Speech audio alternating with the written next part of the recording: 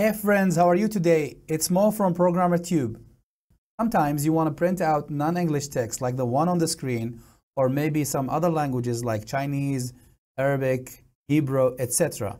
So how do we do that in C++? And for that, we need to jump to our favorite tool, Visual Studio.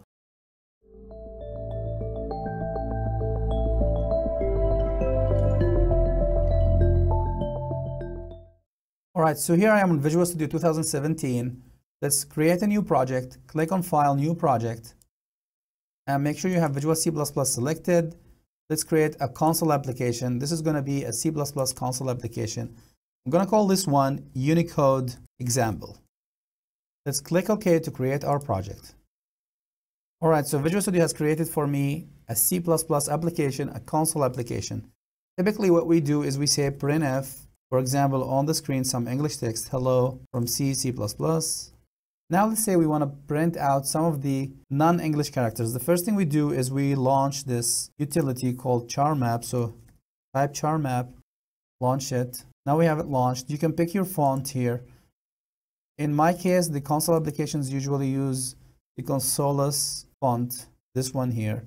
So this makes it easy for me to show you the example. If you scroll down to the very bottom of this font, you can see here characters that are non-English Unicode characters. For example, let's say we want to print out the smiley face. It's Unicode 2638. If we want to print out any Unicode character, we can do the following with hexadecimal or \x FB, just to demonstrate some characters here. Make sure you have the X in there. So A, B, C, E, etc. Typically, people will try this out first. They will think that they can embed Unicode characters in here. So to compile and run, Control F5 on the keyboard. So as you can see on my screen, I am printing out successfully some non-English characters, but these are still ASCII character set. What happens now if we try to print out the smiley face?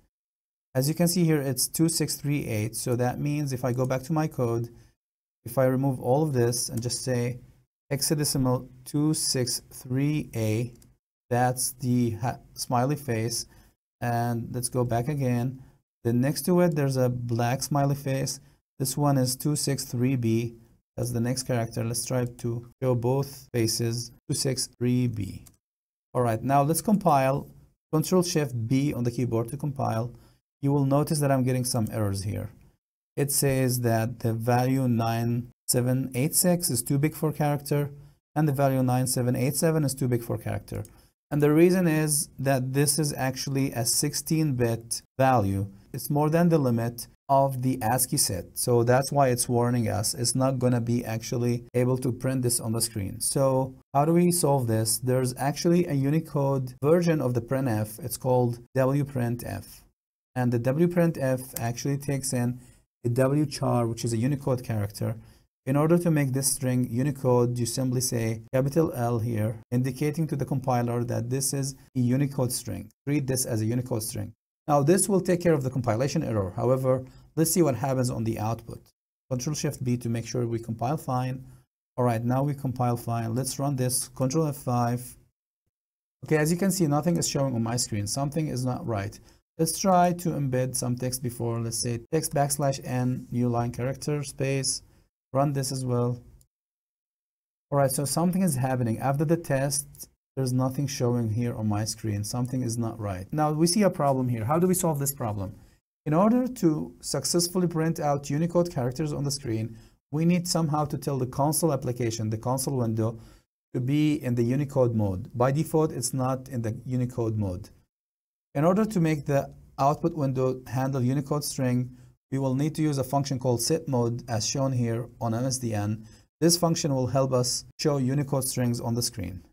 This function setMode is used as shown in this example from MSDN to set the standard output to be Unicode by using this flag _O_U16 Unicode 16 text.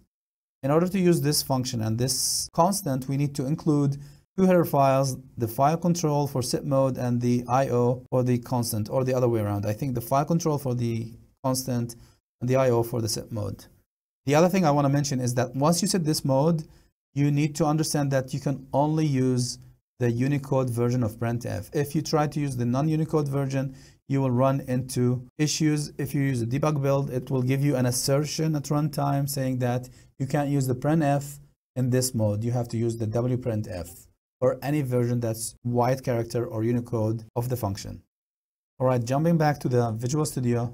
All right, so now, as I said, we need to say underscore set mode on the file number standard output to be underscore OU16 text. To successfully compile this, we need to have two include files here, control.h. See, fcontrol.h actually defines this constant. IO is for the set mode functions. This should remove the squiggly from the set mode function. Once I save it, remove the typo, there's no underscore here. Now it should be just fine. Okay, cool. So to compile, Ctrl+Shift+B. Now we're compiling fine. Let's run this, Ctrl+F5. All right, so now as you can see, we actually do test and we see the two smiley faces, then hello from C, C++. Okay, so that's how you basically print out Unicode strings on the screen. Again, this character map utility is useful if you want to try the heart shape. It's 2665. You can add that here. Run again. Now we have the heart as well. All right, that's it for this video. Please leave me a comment if you think this is useful, and feel free to suggest any other ideas for me, and I'm happy to make a video on that. Thanks again for watching.